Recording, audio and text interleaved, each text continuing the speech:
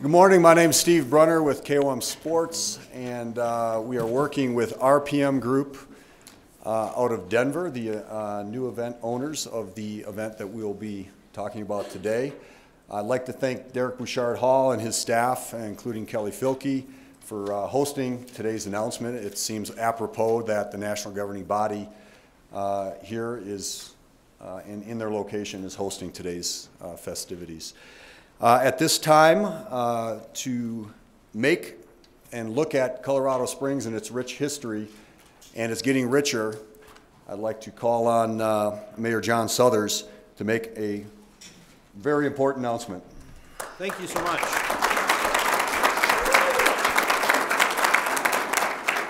Thank you all so much for joining us today. This is a tremendous turnout. We are here today to announce yet another major sporting event that has chosen Colorado Springs, Olympic City, USA, as its host.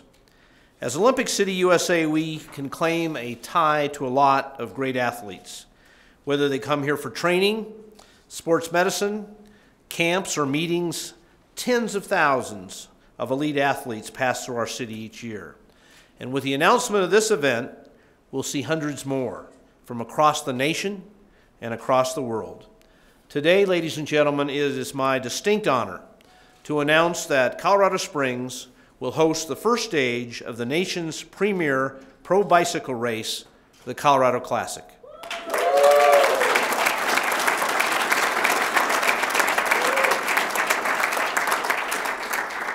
This four-stage circuit race will start right here in Colorado Springs on August 10th, before continuing in two other Colorado cities, Breckenridge and Denver. This is great news for Colorado Springs.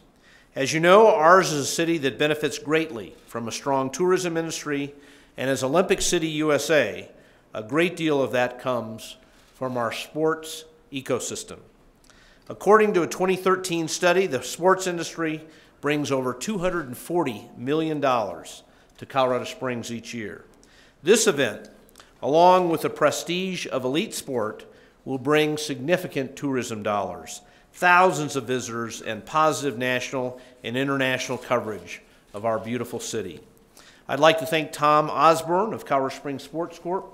and his team, USA Cycling. We're so proud to have USA Cycling as part of our city, RPM Sports Group, and all the sponsors that will make this event possible. We are very, very excited in Colorado Springs to be part of the Colorado Classic. Thanks so much, and I'll turn it back over to Steve Brunner. Thank you, Mr. Mayor. At this time, to paint in some of the details of this year's race, Jim Burrell.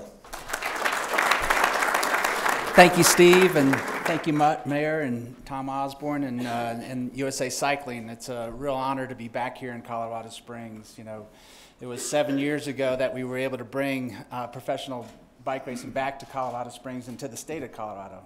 We've always looked at Colorado as the birthplace of stage racing, and so to come back here again in 2017 to bring the Colorado Classic to the Springs is a true honor. I'm going to present to you not the alternative facts, but the real facts about the Colorado Classic. Again, as you heard, this is a 4-day UCI-sanctioned pro men's bike race. We're also going to include 2 days of pro women's bike racing, starting here in Colorado Springs. And then we will move on Friday, the 11th of August, to Breckenridge and do a circuit race in Breckenridge before moving to Denver for the conclusion of 2 days of bike racing in Denver. We're really in the middle of the planning process. You know, again, we're looking at 18 world-class teams, everything from the pro World Tour teams to pro continental teams and some of the domestic continental teams here in the U.S. We're thrilled to have Sean Petty, who will be leading the efforts on our women's portion. Again, you know, we're looking for a big impact here in Colorado Springs. With this event coming off of the heels of the Tour of Utah, we're looking at this migration from Utah into the Springs to begin on the 7th, with some activities leading through the week of that week of August, and then commencing with stage 1 of the Colorado Classic here in the Springs. So we look forward to everyone coming out and welcome. Thank you.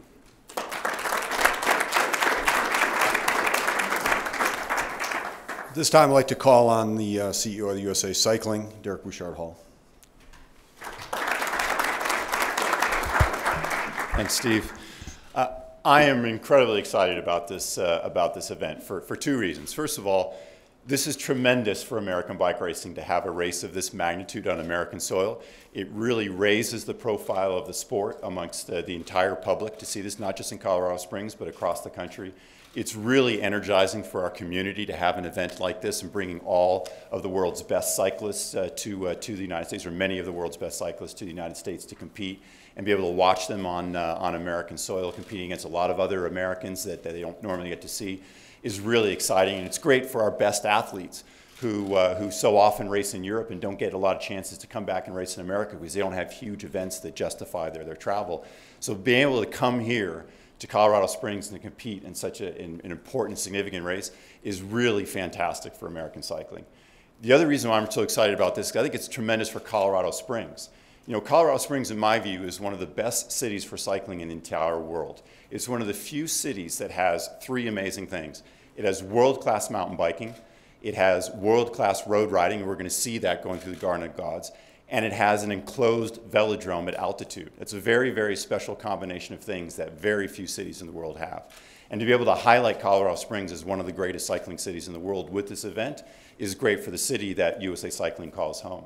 So we are absolutely thrilled about this, and I have to thank Mayor Suthers and Jim and Tom for the tremendous work that they have done to make this happen. These events are very, very difficult to pull off. They're very complex, and the fact that you have embraced it and run with it, on behalf of American cycling, thank you for your efforts and contributions. So I can't wait for this event. Thank you.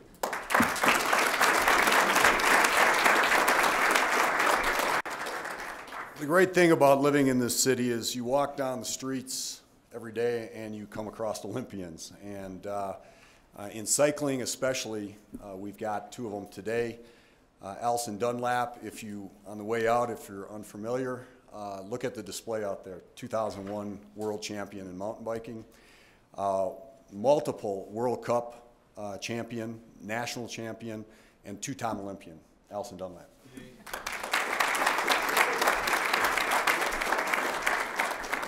Thank you. It's an honor to be here today, and I am thrilled that a major stage race is coming back to Colorado Springs. It was a sad day when the Pro Challenge left a couple years ago, but it is great it's coming back, and I want to thank Sean for including a women's race. I am thrilled that there's going to be a women's race. The U.S. women are some of the best in the world. We have the #1 ranked woman, Megan Garnier, and we narrowly missed a gold medal in Rio. To have the U.S. women get to showcase their talents here in the U.S. and here in Colorado is just fantastic. Colorado Springs is a great cycling city. I got my start here in cycling at the Colorado College and ended up staying here because I love riding my bike here. The Olympic Training Center is here. The airport is super convenient. It's a great place to be an athlete, but it's a really good place to be a cyclist. So I can't wait to see the course profiles and the teams and the riders that are going to come, and I think it's just going to be fantastic for our city. So thank you, Mayor, and it's going to be great.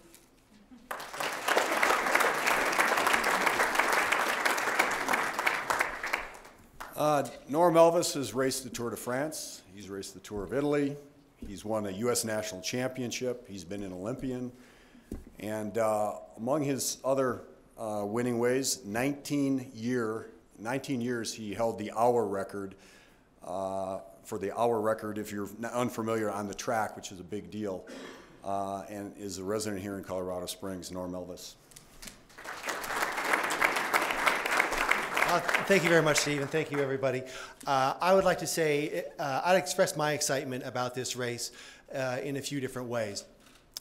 First, there's a selfish aspect of it. I get to show my kids what I used to do, because I did it before they were born, to be there at the race, to have them feel the wind come by as the peloton passes, to hear that whir of the spokes and of the gears. I remember that as a distinct memory when I first got my start in cycling, which was in Sacramento, California. And I traveled the world.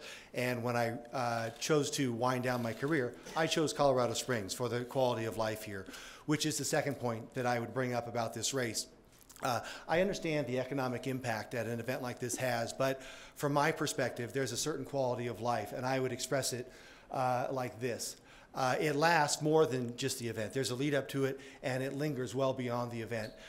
Because I know that in the aftermath of this event, when I'm out there riding, not because of me or who I am or was, but simply the act of riding on the bicycle, I will hear people cheer. They won't be cheering at big intersections, you know, on Academy, but I won't be riding there. But where they'll cheer about a cyclist, about this pageantry that went through the city. Kids will be inspired. I see this when I ride. And again, it's not for me, it's for cycling. And I remember when I was a child and how inspired I was by it. And adults will be inspired too. And I would encourage all the spectators to, in the lead up to the race, go to your local bike shop. Find out about these bikes that these people are riding. Find a bike that's suitable for you.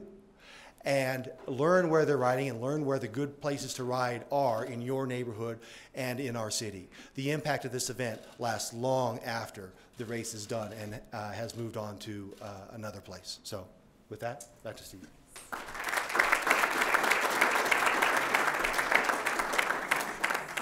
I'd like to quickly point out Michael Creed over here. Michael, raise your hand. Three-time racer in the USA Pro Challenge 2011, 2012, 2013.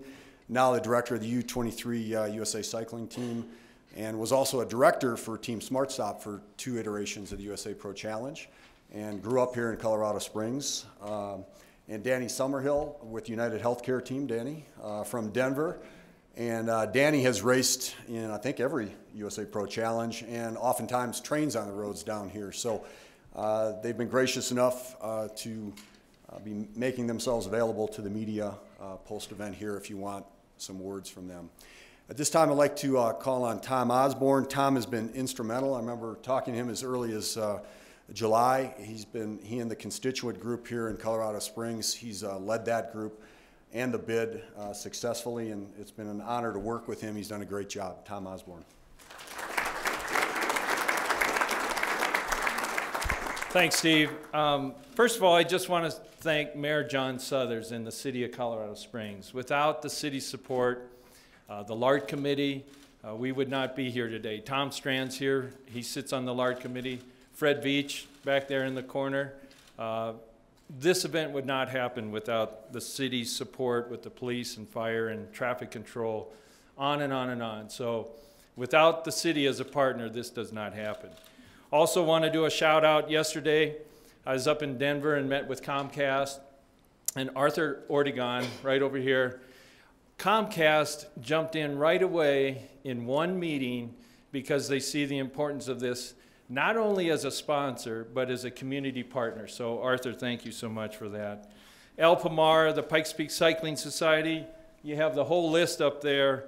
The CVB, GE Johnson, Norwood, all of these folks jumped in right away, and without them, we wouldn't be able to stage the race.